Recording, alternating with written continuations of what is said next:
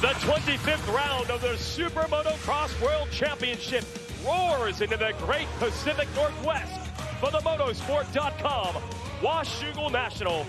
Washougal, Washington, about a half hour north of Portland, Oregon. And it is a great place to hang out or watch a motorcycle race.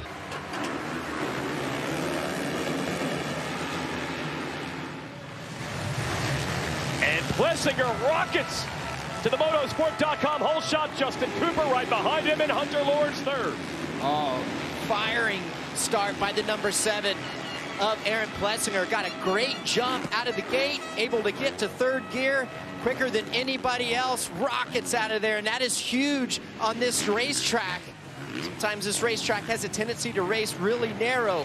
Nevertheless, a fun racetrack for these racers. You're going to have a huge advantage. Like that.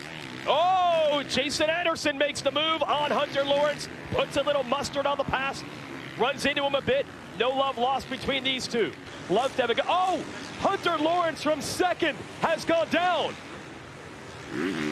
He's trying to hold off his championship rival, Chase Sexton. Sexton will inherit the number 2 spot. Is there time for him to run Plessinger down? And what happened to Lawrence?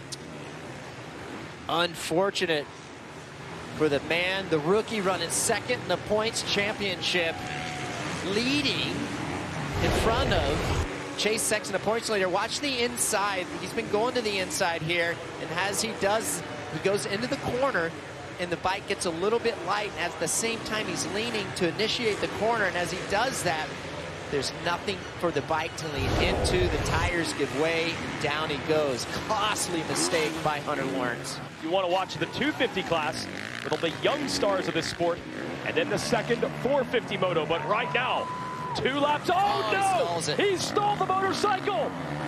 He got it refired.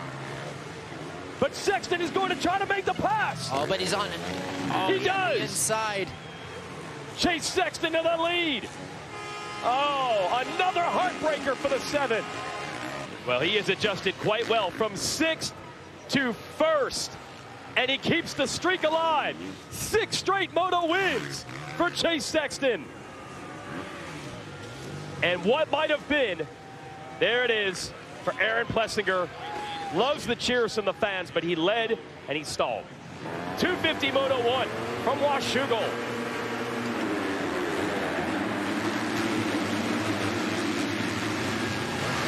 Kitchen absolutely buried off the start.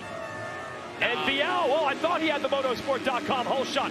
Deegan battling him for the lead. Horsepower here, Hill, right here for the 250s. Vial making it happen on that Red Bull KTM, putting the power to the ground. Rear tire never left the ground. And Ryder DeFrancisco is 3rd. He's challenging Deegan for 2nd. Not sure what happened to Kitchen there, but he is way back, not what the fans wanted to see. 26th off the start as Vial leads Deegan.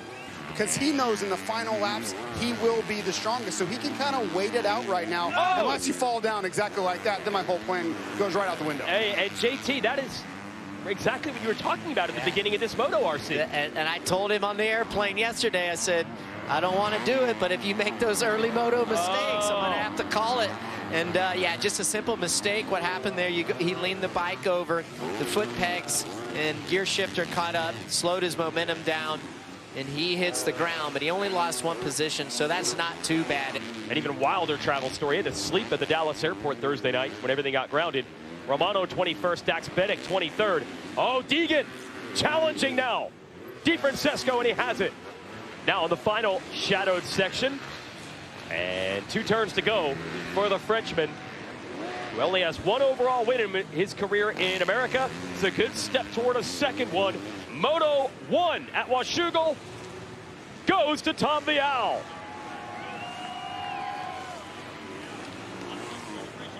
And Deegan will bring it across 2nd, and that has really been the story of the season. Deegan's good every week, and everybody else has their ups and their downs. Yeah. We're looking at Levi Kitchen in 12th place right now after winning both motos last week.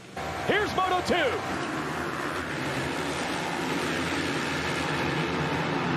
Not the start for Plessinger this time.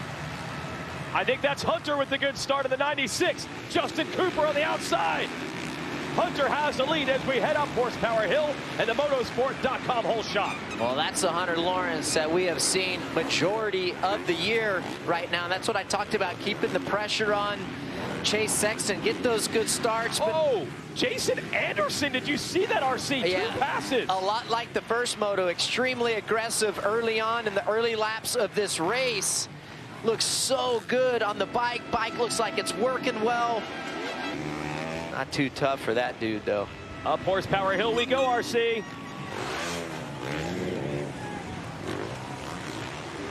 Sexton on the outside. Drop back in. Looking to make moves. Not enough. Well, this is where he tried. Oh, he just put that motorcycle back on the ground. Isn't going to be enough. Hunter holds him off. Oh, I like that crossback move. Oh, Sexton explodes around the outside and gets the spot. This is about these guys right here, and I'm just a has-been. So I love what these guys are able to do. Chase Sexton trying to take the lead from Jason Anderson. Great battle here. Pro Motocross, some Washougal, Sexton in orange. Just wow around the outside. Not a lot of room, but he made the move to take the lead. And Pope, as we mentioned, did get off the racetrack under his own power. Talking to Kerry Russell Coombs there of MX Sports, the promoters of this series. And she's helping cool him off. I think he's over with the Alpine Stars medics as well. Oh, we actually have the crash here for Pope. Let's see, look at your screen. Oh, he high sides. Yeah, they just come together. Oh, that was a really tough impact. Speaking of improvements, Chase Sexton just keeps getting better every week. Saturday cruise. Makes it look easy down to the end. He wins Redbud. He wins Spring Creek. 3 in a row. Chase Sexton 1-1 at Washougal. Look, it did like a little Tadej Pogacar there at the end of the Tour de France stage. And here's what's interesting about this. Sexton, Plessinger, Anderson on the podium. A Honda HRC doesn't make the podium for the first time since the finale of the 2021 season. The first time we haven't had a factory Honda on the box. That is an incredible run with both the Lawrence brothers and Sexton himself. And Ken Roxon mixed in there as well. Hunter will be 4th overall today. Let's go!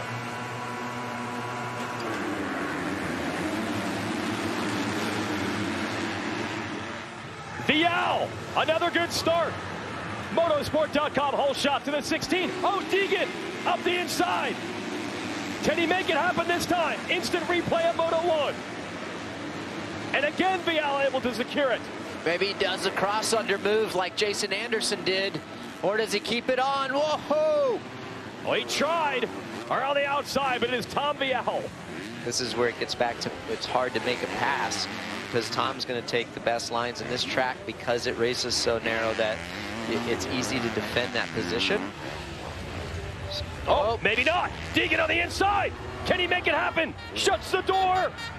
Has the lead. Hayden Deegan. What a command pass. And that takes some confidence to never let off. He jumped from one braking bump to the other to make the move. And he is jumping everything now. And this would be also the overall win, by the way. What a great feeling right here, just bringing it on to the checkered flag. Hard work. I haven't seen many 250 races where you can do that this year. They have been nail biters, but not today. Hayden Deegan wins and dominates. Check this out, 3-way tie, 6th, 7th, and 8th. How did Kitchen end up 6th overall with that 12th in Moto 1? That's wild math. That's where the math gets silly in the 250 class. Hi folks, Lee Diffie from NBC Sports here. If you truly enjoyed what you just watched, you can get more news, interviews, and highlights by subscribing to the Motorsports on NBC YouTube page. You can get it all, so go for it.